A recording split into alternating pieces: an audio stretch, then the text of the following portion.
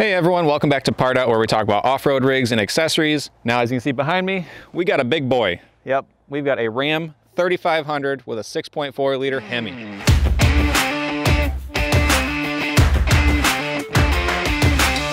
All right, so first impressions looking at this Ram is obviously we have a full blacked out Bighorn package. So this truck is just looking real mean, not real lean. I mean, she's kind of heavy, but all in all, we are looking at a truck that has a BDS suspension, 4-inch radius arm lift on 35-inch tires. The lift actually can accommodate up to a 37-inch tire, but the owner of this truck, he wanted to keep it a little more modest, like Ram owners typically don't do, but this guy, he wanted to keep it nice and clean with a 35-inch tire. And we also have some fuel wheels on there, and it just, all together, this is a really good looking truck. So let's go ahead and dive into it, look at some parts, and talk about it. Up front, we've got the BDS Suspension Pro Ride coil springs. It really helps the truck out, especially when you're lifting it up and stuff, that it'll still retain that factory ride quality and stuff like that. So we've also got it paired up with some Fox 2.0 Performance Series shocks that are gonna really do a good job soaking up the bumps and all that. I mean, this is a really high-end kit, guys. Like, this thing is not only, you know, stanced out just right, but it's gonna ride really good. So, you know, the guys at BDS Suspension over-engineer this stuff to just handle everything you throw at it. Coming around to the front, we are looking at the BDS Suspension front dual steering stabilizer using Fox stabilizers as well. That'll help with the oversized tires, all that kind of stuff, to make sure you're to really fight the tires as much. So we're looking at some really heavy duty radius arms to help control the front axle and all the motion that's going on up there. This is really a good setup for just daily driver use. It can handle just fine going off-road. You can hit it on rocks and stuff. This thing is really robust.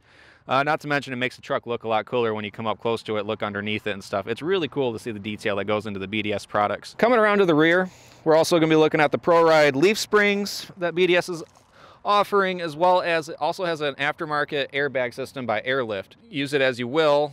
People that get airbags in the rear usually want to keep the stance nice and level, especially when you're hauling a lot of heavy stuff in the rear. So really just a good setup for this truck. It's just a very clean, good looking Ram. The other thing that I want to point out is that, yes, we're running the 6.4 liter Hemi on a 3500 truck. Don't see as many of these around here. Usually we like to see the Cummins. It doesn't really matter. I mean, the guy that got the 6.4 Hemi in here, he's running 410 horsepower, roughly 430 foot-pounds of torque. It's no slouch. I'll leave it at that. If you're going to upgrade to the Cummins, I believe it's like an $11,000 upgrade, and you'll be bumped up to 1,000 foot-pounds of torque, and you'll have just a smidge less horsepower in that variant. I mean, this truck out the gate I think is going to be good to go. We'll do a little 0 to 60 test here in a little bit. For right now, let's go ahead and take her for a drive and, you know, see how it is. Okay, here we go. Oh, where are the steps? They're in the wrong position, not where your foot goes. All right. Oh, I just realized I forgot to do something before I drive this truck. Okay, it's just not right. Good to go. Good to go. That's better. It's a pretty good startup. A lot of sound deadening in this truck, but it's pretty good sounding. First thing I'm noticing is that it is a very cold winter day here in Michigan, and I've noticed that the heated seats and the heated steering wheel automatically turn on when the truck turns on. I'm guessing that has to happen at some sort of temperature level for it to automatically engage. So that's a pretty cool touch. It's either cool or we're getting lazier as a society to not even hit our button ourselves, but whatever. Ooh. Whoa, hello. Okay. Okay, yep. So the throttle management system is super sensitive. Like, you just like tap on the gas pedal. Oh my gosh. Okay, I'm really looking forward to how this 0 to 60 test goes. This is gonna be sweet. All right, I'm liking the sounds of this 6.4 Hemi. This is a good day. Yeah, boy. Driving a brand new 2020 Ram 3500. It's just a good day. I like this truck. With the BDS lift on here, I just feel like the king of the road. This truck just sits just nice and tall, but not obnoxiously tall. This is definitely a daily drivable truck. The 35-inch tires aren't overkill. It's just, everything is just so right about this truck. And I have to admit, when Ram redesigned the interior, exterior, like the whole truck is basically like brand new, but when they redesigned the interior, it's a really good place to be. Like, everything's laid out just the way you want it. This one doesn't have that huge touchscreen, which I'm kind of for, kind of against. I do like the fact that you just have the actual manual knobs that you can turn everything with. It's just, you know, you're not relying everything to run through the infotainment screen. The center console is great. Everything's very usable. A lot of cup holders, a lot of storage space. I mean, not a lot bad I can say about this truck. I mean, there's a lot of hard plastics here and there, but you got to cut costs somewhere. We've got the cloth seats. This is a bighorn truck with the mega cab. I don't know if they still call it the mega cab or not, but the rear seats have room to recline, so your back seat passengers can ride in style and comfort. Man, this truck, you just feel cool driving it. The BF Goodrich tires on here, they ride smooth. I've never had an issue with BF Goodrich tires. The fuel wheels, everything it just looks really good. I know I keep saying that a lot, but I'm digging this truck. The 6.4 Hemi that we have in this truck is paired up to an 8-speed transmission that seems to do just fine shifting. There's no real clunks or anything going on. We'll see what it does when we mash on it for a 0 to 60 test, but it's a very smooth riding truck, and it's paired up to 410 gearing front and rear, and I think this thing is just a great workhorse for a truck as far as just the entire setup here. Granted, it's not the diesel. It's not going to have 1,000 foot-pounds of torque ready to just launch you off the line, but we've got the horsepower to carry us through, and I think this is going to be pretty interesting. So let's turn this truck around. We've got a wide open straight. We'll see what she does. Going to come to a complete stop. We're going to do this twice. We're going to do this once in rear-wheel drive because I'm pretty sure we're just going to spin the tires, and then we're going to do it in four-wheel drive and see if we get a better time. So here we go in 3, 2, 1. Yep, spinning tires.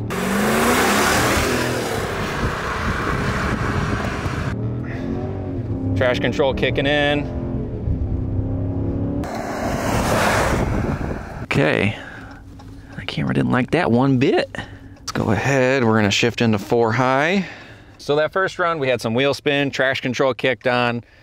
The truck wasn't happy, but at the same time, the engine was happy because it was really wanting to go. I could feel there was plenty of power to move this truck where it wanted to go. We ended up doing an 8-second 0 to 60, but that was literally because tires were spinning and stuff. So now we're in 4-wheel high, and we're gonna go ahead, we're gonna launch it on through, and hopefully the camera stays where it's gotta stay, and we'll get her going. So here we go. All right, in 3, 2, 1. Oh my gosh. Yes.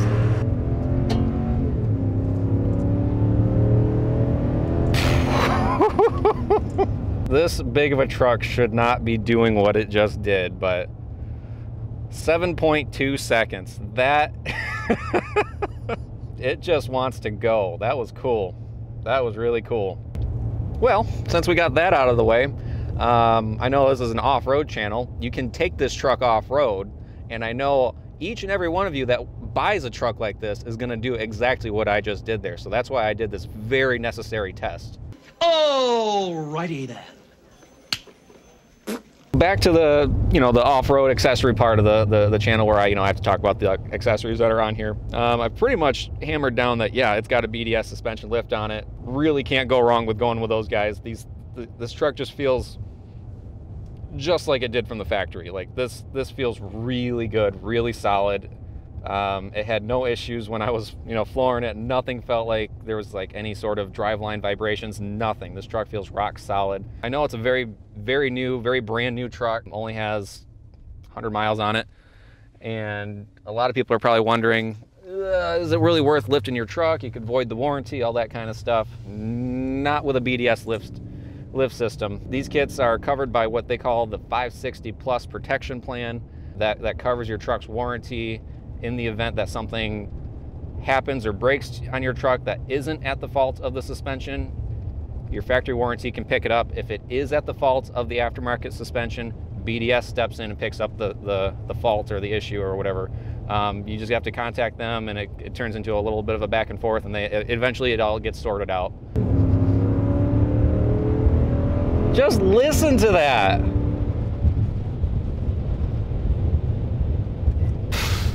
In this day and age when you've got Ford and GM making all their electric stuff, you've got FCA just shoving Hemis into everything, whether it be a Hellcat or a 6.4.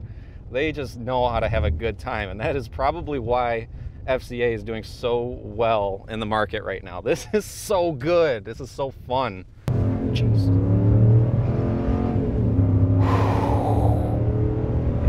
Yeah. Yep. Would you look at that? It's gas station o'clock. I could listen to this engine all day. I can see why people go with the 6.4. It's cheaper. It still gives you a lot of power. Price point wise, this truck is sitting, I think, right around upper 50s. So when you add the lift and tires and wheels, I think we're looking probably right around the mid 60s.